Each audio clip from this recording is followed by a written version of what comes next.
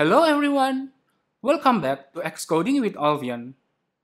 In this quick tutorial video, we're going to explore about new SwiftUI 2 views, OutlineGroup and DisclosureGroup, and we'll see how we can use them to represent a hierarchical data in a list inside our UI. Before we begin, please like and subscribe to this channel to support me moving forward. So, without further ado, let's begin and code. Okay, so let's move on to the first example, which is showing the list of items that have nested items inside of them. Let's take a look at the demo of the UI we'll build. Let me open the simulator. At the root level, we have items such as computers, smartphones, tablets, and wearables. Inside the computers, we have desktops and laptops. Inside the desktops, we have the children such as iMac, Mac Mini, and Mac Pro.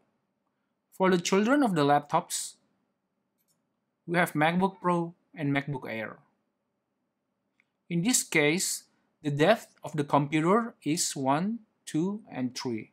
Inside the smartphones, we have the children such as iPhone 11, iPhone XR, iPhone XS Max, and iPhone X. In this case, the depth of the children is 2. And for the tablets, we have the depth of the children with 3 as the maximum depth. Let's dive into Xcode and learn how we can use SwiftUI to build this UI with very minimal lines of code. Create a new Xcode project. Give it a name that you prefer to. First, let's create a model to represent the list item category. Create a new file named item.swift. Declare the item as a struct that conforms to identifiable protocol. Let's declare the ID property to satisfy the protocol requirement. We'll use UUID as the type of the ID and also assigning it with the default value. Next, let's declare the title property with type of string. We'll use this to render the text. Continuing on, to represent the children in the hierarchy, we need to declare the property containing the array of the item, as this will be used by SwiftUI to determine whether the current item has children. Let's declare it and name it as a children, and also set it as an optional. Let's move on to the view. Create a new SwiftUI file named itemlist.swift.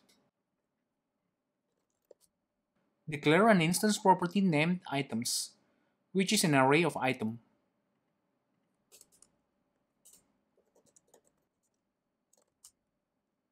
Inside the body implementation, we just need to initialize list, passing the items. Then, to enable the nesting of the children, we need to pass the keyPath property name that contains the array of the model to the children parameter. In our case, we can pass the children keyPath. Inside the view builder closure, we just need to render the item with a text using the title of the item. Before we can preview our UI in the live preview, we need to inject the stop data. At the bottom, let's create an extension for the item to help us stop the model. Declare the static constant stops with type of item array. The first item will be computers. It has 2 children, desktops and laptops.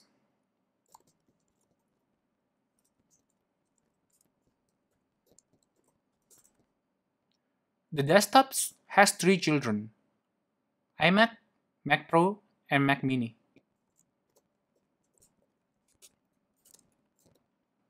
The laptops has two children, MacBook Pro and MacBook Air. Let's try this first. We just need to pass this when initializing the item list inside the preview like so.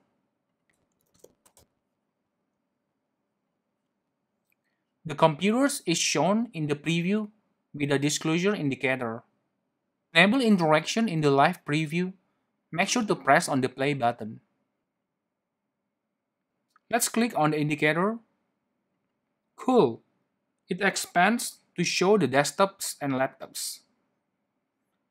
Let's expand the desktops and laptops also. Nice! As you can see, with only 3 lines of code, we're able to show hierarchical data inside our SwiftUI list. It works recursively until the item has no more children. You might be wondering how we can display different kind of views and data in the list. No worries, we can use the new outline group to handle this scenario. Let's take a look at the second demo. Let's see. We have a sidebar containing the list of menu items and the hierarchical items.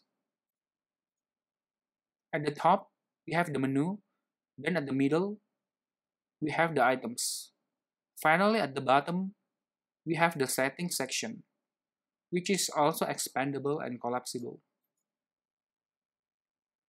It has account, help, and logout menus.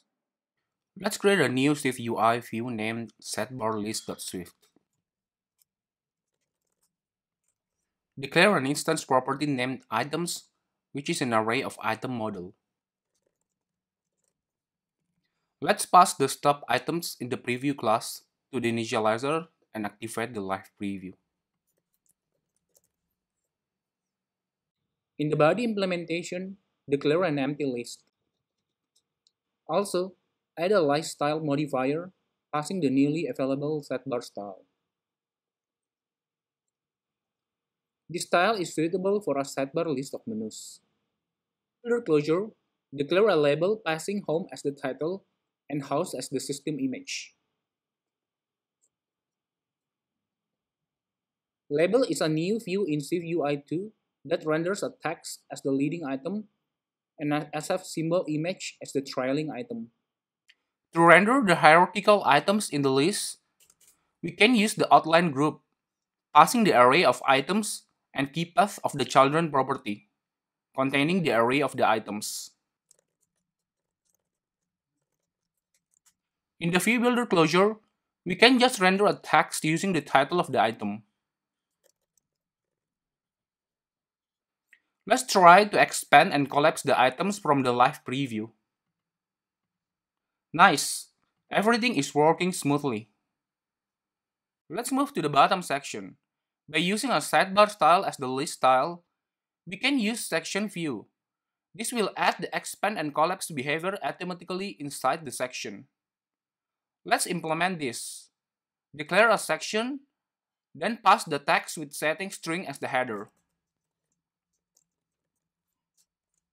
In the view builder, declare the 3 labels. Run the live preview. The settings section now provides the disclosure indicator, where we can use it to expand or collapse the section. Awesome! Last, I want to show you the disclosure group, which we can use to add expand and collapse behavior for a group of views within the same hierarchy. Let me show you the demo video of the form we'll build.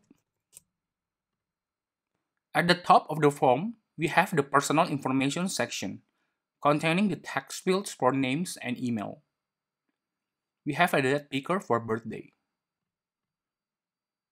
The section within the form can be collapsed or expanded, and the default state for the personal info section is expanded.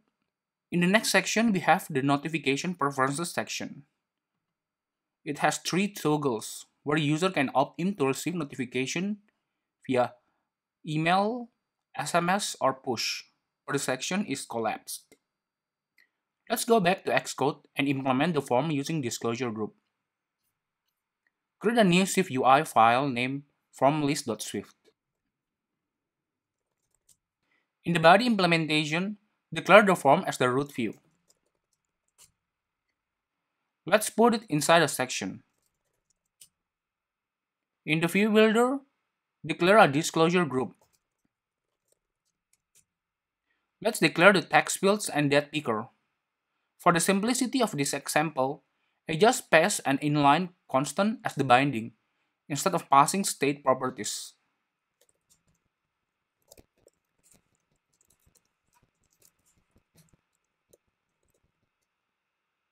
Let's set the label parameter with the text, passing personal information string. This syntax is part of the multiple trailing closure feature of Swift 5.3. Let's see the results in the live preview by clicking on the disclosure indicator.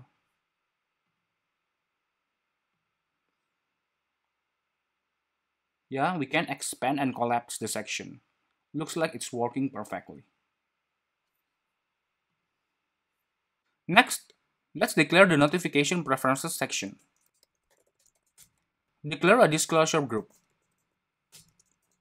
In the view builder, declare the three toggles like so. For the label, just pass the text containing the notification preferences setting string.